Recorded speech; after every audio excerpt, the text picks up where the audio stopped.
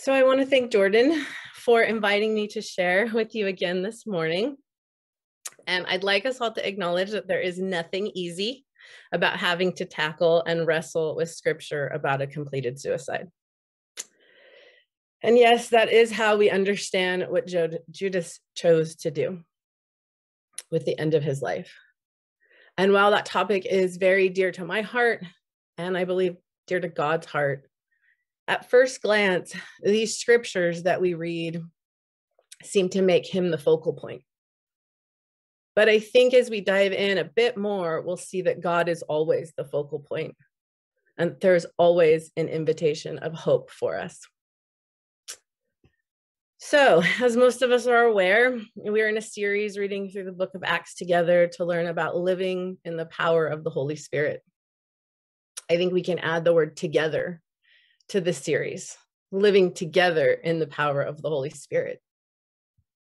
And so where we kind of find this story of Peter is we learn a little bit in the first chapter of Acts that Luke records for us that Jesus had spent time living among his followers after he had been resurrected from the dead. Luke uses the words do and teach. He writes, Jesus began to do and teach until the day when he was taken up, after he had given commands through the Holy Spirit to the apostles whom he had chosen. I love that he got right back to ministry after being resurrected. The doing and the teaching, both of them, not one or the other. And we know from other accounts in our Bible that he commanded them to go and share all they had seen and to do the same types of things. In Acts 1:8, he said to them, "But you will receive power when the Holy Spirit comes upon you, and you will be my witnesses in Jerusalem, and all of Judea and Samaria, and to the ends of the earth." Then he's taken up to heaven in front of them. This is that term that we call the ascension that Jordan was sharing with us about. This is what the church just celebrated, right? And we can only imagine what this must have been like. After all they had traveled and learned and seen by the living power of Jesus's life. And then he's taken up into heaven in front of them. I mean, to me, that's mind-boggling. That's pretty amazing. So then what do they do next? I'm always fascinated by like mind-boggling moments in life, right? And then what do people do next? They go back to what they know, right? They go back to Jerusalem and they gather together. But I love that Acts chapter 1, verse 14 tells us they devoted themselves to prayer. They had seen Jesus do this so many times, and they go back and they devote themselves to prayer. And of course, this is precisely where we meet up with Peter in our text, right? Peter stands up among this group of approximately 120 people to handle something that seemed to be important to Jesus when he was with them. Jesus had chosen 12 disciples. And so after a time together in prayer, what emerges for Peter is to fill the slot that Judas's death had brought about. And what I'd like to say about that is I've spent the last 20 years working with mental health professionals and social workers. And I've seen and heard a lot about processing grief after someone completes suicide and what it does to the community. I personally have lost dear friends to completed suicides, and I've seen the rippling effects that it can have. It's just much different than death of a natural cause. And so it was with this in mind that I thought about Peter, how he might have been feeling about Judas. The grief, the betrayal, the confusion, simply the agony. And also the reality for Peter that he could have chosen the same path. Both men betrayed Jesus. Both men lived with Jesus and witnessed his life together. They were among those Jesus kept closest to him. They were apprentices to Jesus's way of life, and they learned from the master. Like us, both men were given the gracious gift of free will, and both men could have accepted the grace Jesus so freely gives, even after they betrayed him. However, only one of them chose to humble himself and accept the outrageous forgiveness that Jesus offered. Not once, not twice, 3 times, and we know over and over and over again. And sadly, the other could not see beyond himself and the horrors of what he had done. I like to believe that the prayers of this little faith community that Peter was a part of allowed Peter time to reflect on all of this and maybe process some of the initial grief. And then, like any good leader, he turns himself to take care of some practical things that are important. He needs to fill this slot, right? And so they chose 2 men that were among them, and they were very specific in who they chose. They chose men who had been with Jesus from the beginning of his ministry. They had seen Jesus baptized, they had journeyed with him, and they had followed him through the death, resurrection, and now this ascension into heaven. And so how are they going to choose, right? How did Jesus choose? I bet Peter was thinking for himself, how did Jesus do this, right? And so they cast lots to determine who would be the one to join them in this witness to the resurrection. And the lot fell to Matthias, and he joined them and became what we affectionately call one of the apostles. And as Dennis Ockholm reminded me, the church just celebrated the feast day of Matthias on May 14th.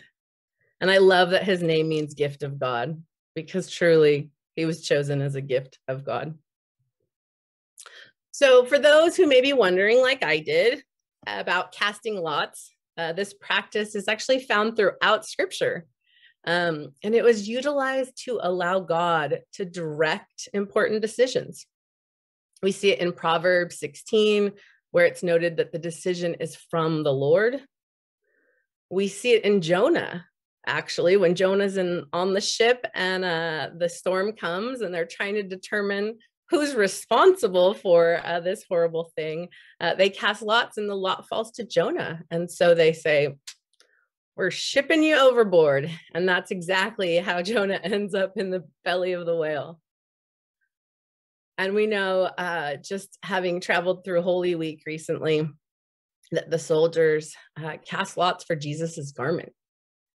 So there's so many examples of this practice that we could go on and on. But I just think it's helpful for us to realize that this was not a random act of gambling. Rather, this was seen as a legitimate way to make an important decision that could only be left up to God. And this act of adding to the leadership of the early church is one of the ways the church spread. And as more followers of Jesus were added to their numbers, leadership was and is necessary then as it is now. And what I like to think about is this role of the apostles is considered to be passed down and honored through the role of our bishops in the church. Okay, so let's jump back a bit before this scene in Acts. In our gospel reading this morning, in John chapter 17, we have this incredibly beautiful scene that's captured of Jesus praying for his followers then, and I believe now. To me, this is so powerful and precious. And so I found it interesting that my Bible put the header before John chapter 17 that is affectionately termed the high priestly prayer. And again, we know that Jesus is the ultimate priest on our behalf. And so what we hear in chapter 17, maybe we didn't hear it this morning, but the before and the after of what we did hear in chapters 1 through 5, Jesus prays to be glorified And he makes it very clear that he is headed back to the Father in heaven, right? So this is before ascension, this prayer is happening. And then second in this high priestly prayer is a lot of what we read this morning, which is Jesus prays for his disciples. These were his closest friends. These were people who wanted to apprentice their life to the life that he was offering. These were people who had given up everything to follow him and to learn from him. And yet we know them, as I affectionately call them, his crew. His crew was far from perfect, right? They were a ragtag bunch of misfits and regular, ordinary people. And he prays for them. And then third in chapter 17 that we learn about is that Jesus prays for all believers. And he uses the word so that they may be one as you and I are one. And he's praying to God the Father, which to me is like, wow, exclamation point, right? This to me is a very clear idea of radical inclusivity and the celebration of all differences being brought together under one banner of this love and this unity of God, the way the Father and the Son are one. Again, this is mind-boggling stuff, like mind-blowing stuff, right? So our gospel reading this morning pretty much focuses on that middle part, right? His prayer for his followers. So I want to take the time to read it because I think it's just incredible. Read it again, I should say. So we read, these are Jesus again praying to God the Father.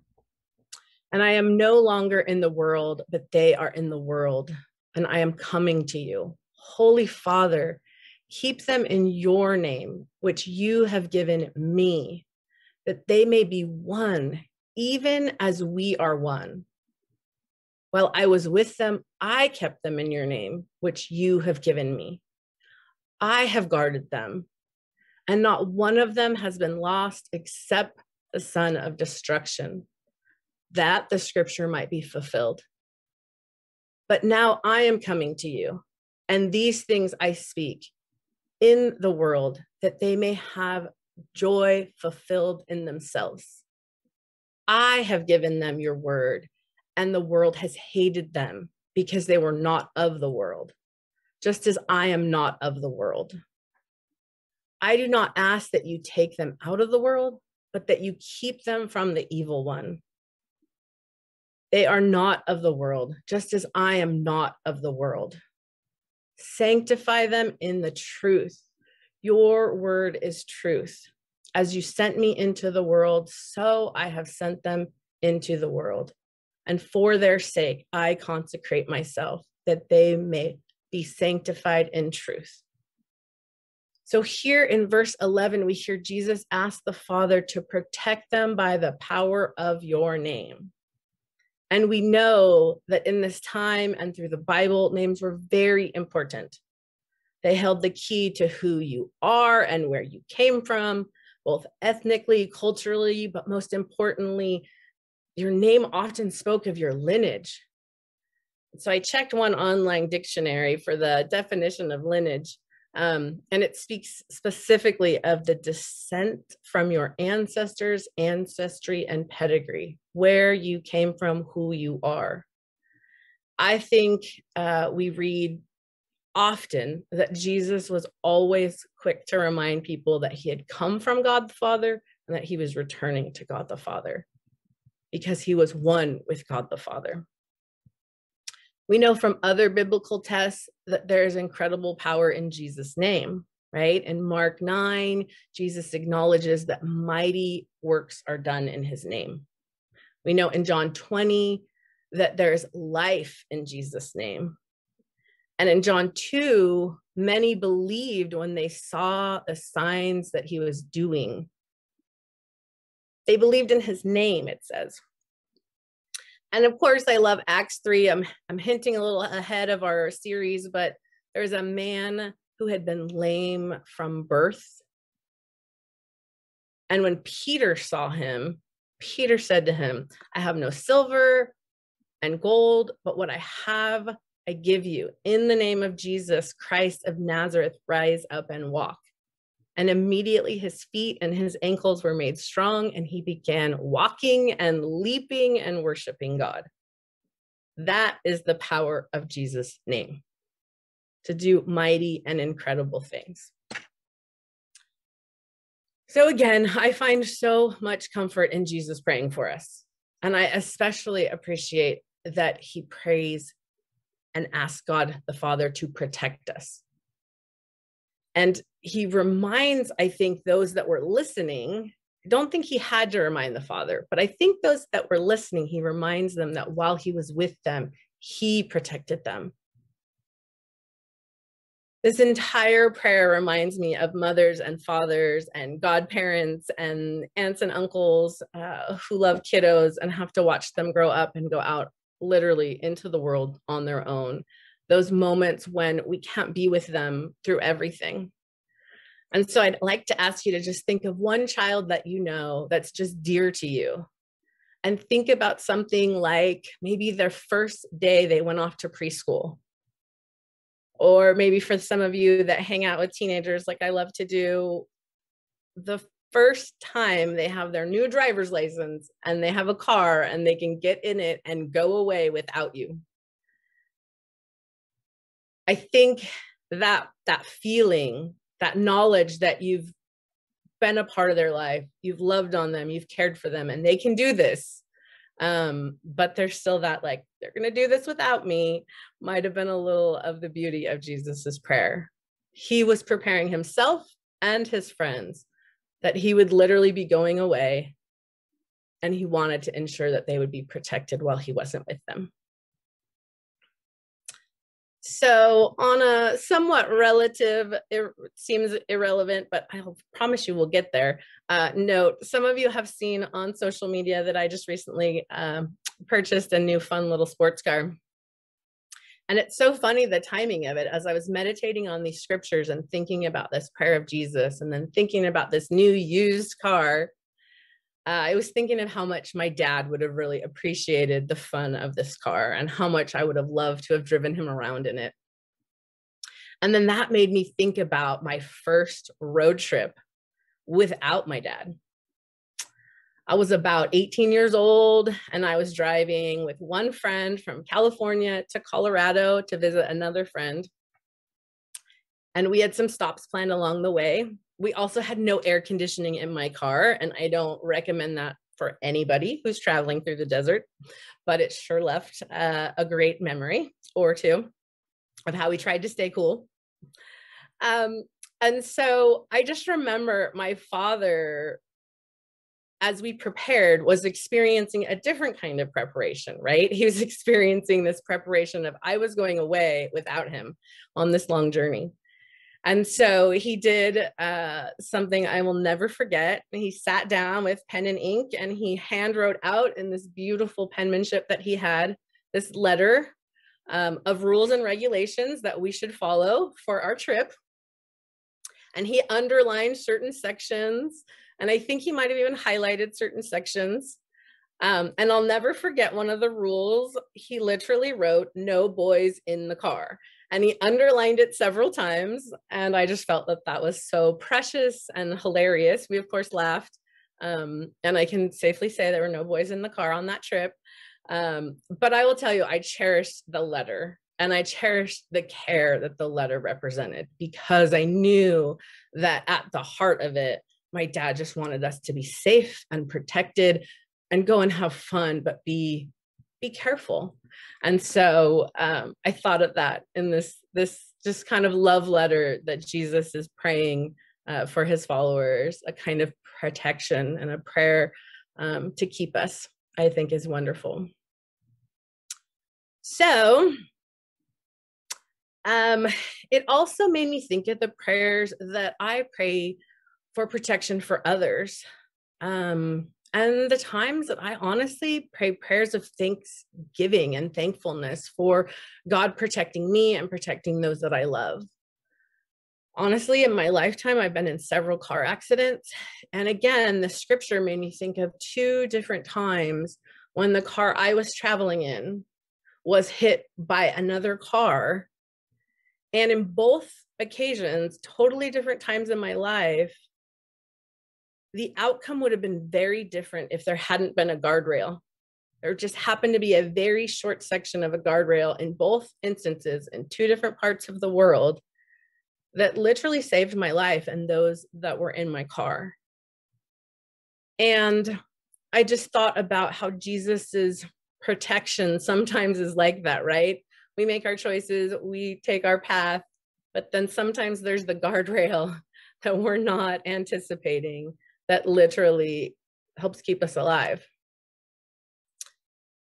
So I think it also makes me think of the way Jesus asks protection in this prayer, the different words he uses, like guard them, keep them in your name, that they may be one even as we are one.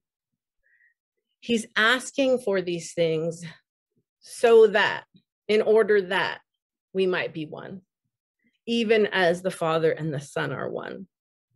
Again, this is mind-boggling, but he's petitioning on our behalf, which means it is possible, right? It means that with and through the Holy Spirit, it is possible. He also reminds the Father and those listening that he's been protecting them, right?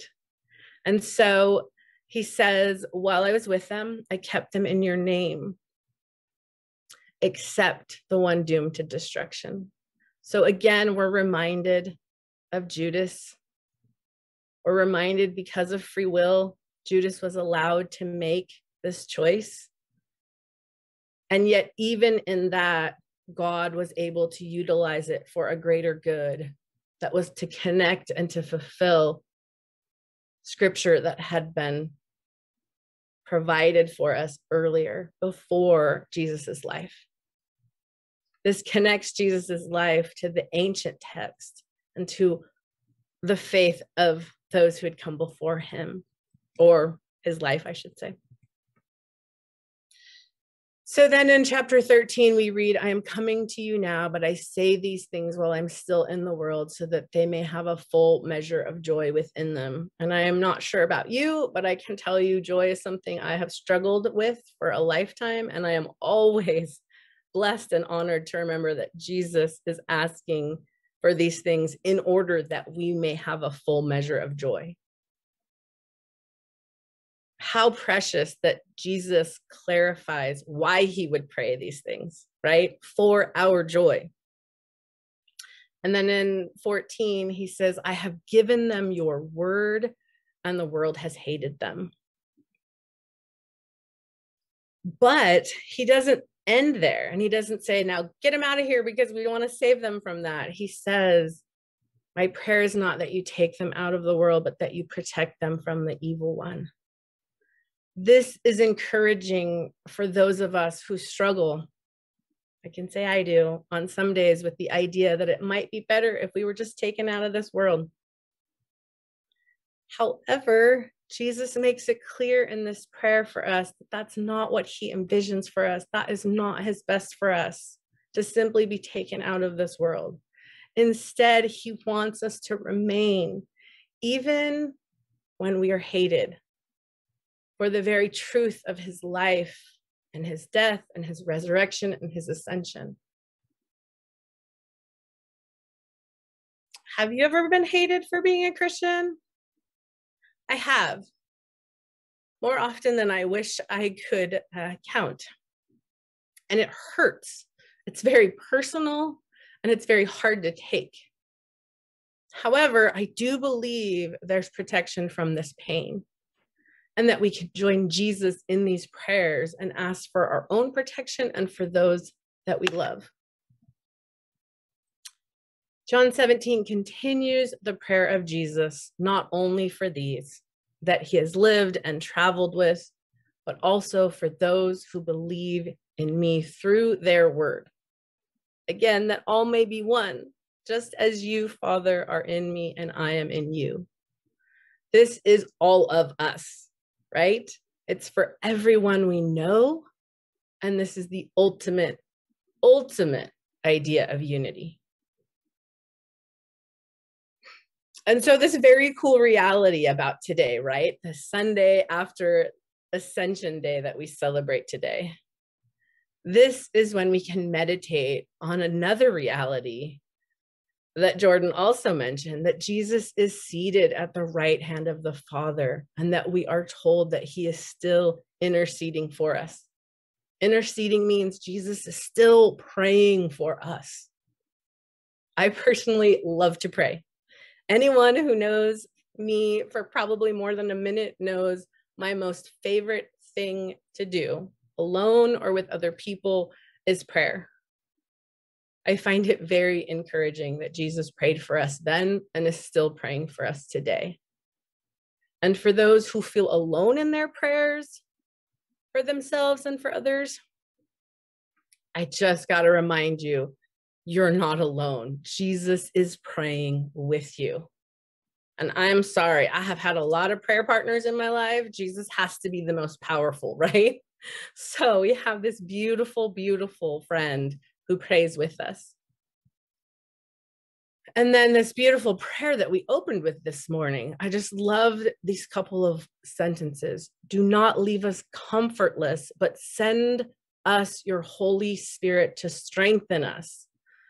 These words remind us that the Holy Spirit is given to us to help us in our life together while Jesus is not present on the earth. This, of course, takes us back to the book of Acts. And next week, we'll learn a whole lot about the day of Pentecost, which is one of the most fun days, I think, that our church gets to acknowledge. It's when the Holy Spirit is poured out on Jesus's crew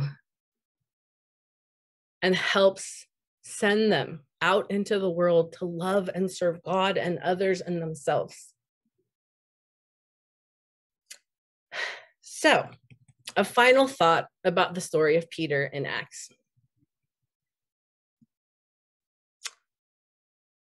This standing up and addressing this little community of Jesus followers. Peter says to them, brothers and sisters, the scripture had to be fulfilled in which the Holy Spirit spoke long ago. Again, this lovely Holy Spirit that we have today through David concerning Judas, who served as a guide for those who arrested Jesus. And then he says in 17, he was one of our number and shared in our ministry. He was one of us, and he shared in the ministry. This is a reminder that Judas was never treated differently by Jesus and his crew.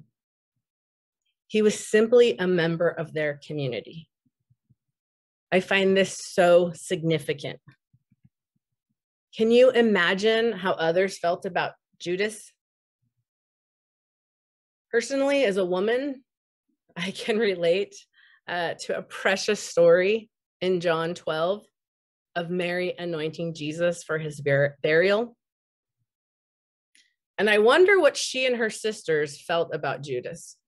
Because as she was doing what she felt called to do, he questioned her. And he asked, why are we wasting such an expensive type of oil when this money could be used for the poor? Of course, he was the treasurer, so he cared about the money, right? But what I love is that John tells us what was really going on. He only asked about this because he was taking from the money. So we know that there was this disruptive relationship, right, in the community of them knowing that Judas was not maybe living according to the standard they probably thought he should be. And yet, even though he was motivated by money, they allowed him to be part of their community. So,